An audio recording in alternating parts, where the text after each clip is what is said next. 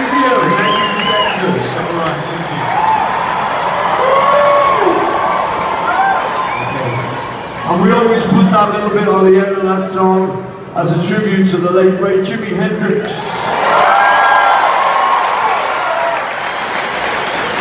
And I always tell the story that I was really privileged to meet Jimmy in the 60s back in London, where he actually launched out of London, even though he was an American guy.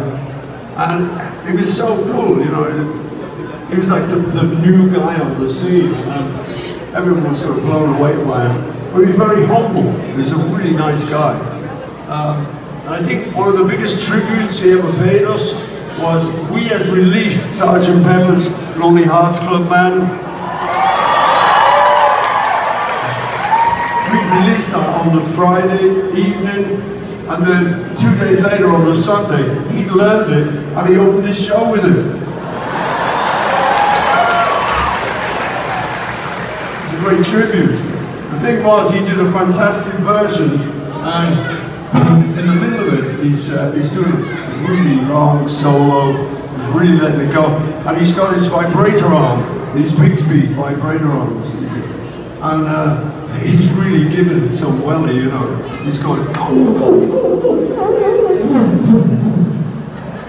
and it sounded great, but those of us who knew about those arms knew that now, after his first number, that had sent him completely out of tune. He's standing there, and we know he's out of tune, you know, and he knows it, and there's no way back.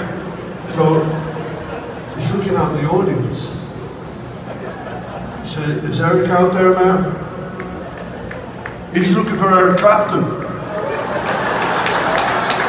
And you know, we were all there, Eric was there, but Eric does not want to know. Jimmy spots him, he says, "Hey man, will you come up here and tune this thing for me?" I said, "No, tune it yourself."